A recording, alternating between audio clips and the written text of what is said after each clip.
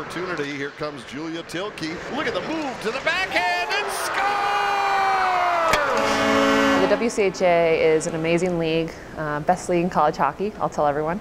The WCHA Women's Hockey League was founded in 1999, and it's safe to say that over 20 years, it's changed the game.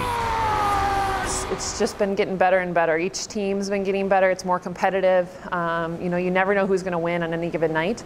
You don't have one or two really big dogs anymore. Everybody's can win anytime. So that's huge for us here in the WCHA. As the conference celebrates its 20-year anniversary, they look back at some of the moments that paved the way, like 7 Patty Kesmeyer Award winners and 17 national championships.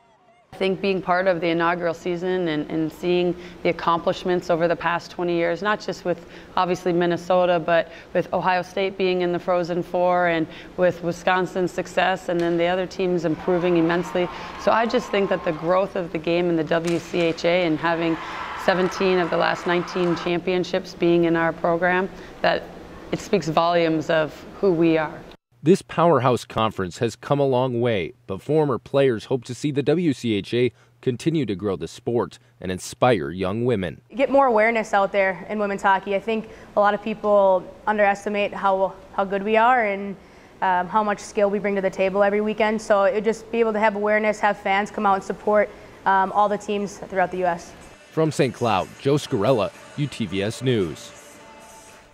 The WCHA currently has 4 teams inside of the NCAA Top 5 rankings and are looking to add another title to their extensive trophy case. Wow, good for them. I've always been rooting for the WCHA. You know, it's just a strong, powerful women, and by those clips in Joe's package, it just seems like they're on a really good roll.